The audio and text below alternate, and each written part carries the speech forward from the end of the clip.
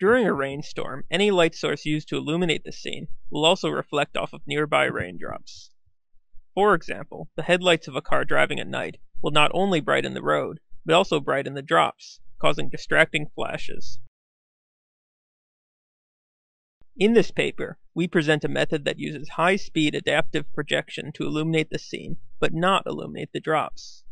This will give the driver better visibility at a time when it is most needed. This illustration demonstrates our basic idea. The car's headlights illuminate the scene, and some light rays intersect drops. These illuminated drops will appear as bright, flickering, distracting streaks. However, if we can determine the rays that are illuminating only drops, we can momentarily turn them off. As the drops are moving quickly, each ray will spend only an imperceptible fraction of a second off, giving the driver the impression of headlights that see through rain. We capture images with either a stereo camera pair or a co-located camera projector system. Once the image is acquired, we quickly process the image to detect the particle and predict its future location when we are finally able to update the lighting to not illuminate it. Using simulation, we have investigated the requirements for such a system to be feasible. Here is a simulation of rain, 5 mm per hour, with a system latency of 13 milliseconds.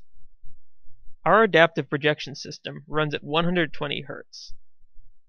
This first example is a simulation with a stationary camera. Black streaks are the drops successfully not illuminated. The red streaks at the top are drops that the system has not yet recognized.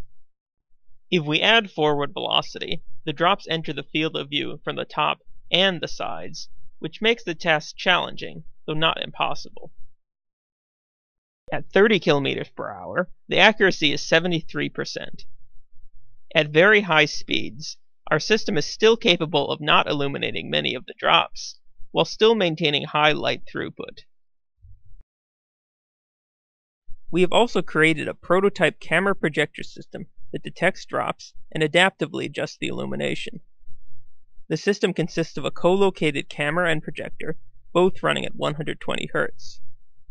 Based on the captured images, this prototype system adapts the projector lighting every 8 milliseconds. This video shows how the system operates on a single drop. The camera input is fed into our system, which predicts the future location of the drop and directs the projector to not illuminate it. For the predicted location video, the color red indicates the parts of the drop that are incorrectly illuminated. Green indicates the parts of the drop that are correctly not illuminated, and blue indicates pixels that were incorrectly turned off. This video shows multiple drops released from different drop emitters. The system is able to track and predict the future locations of each drop at 120 Hz. Shown here are drops falling at 32 drops per second, which is equivalent to a severe thunderstorm. The drops are falling against a background with varying brightness and contrast levels to simulate nighttime driving on a busy road. As can be seen, the visibility is much improved when the illumination is reactively controlled.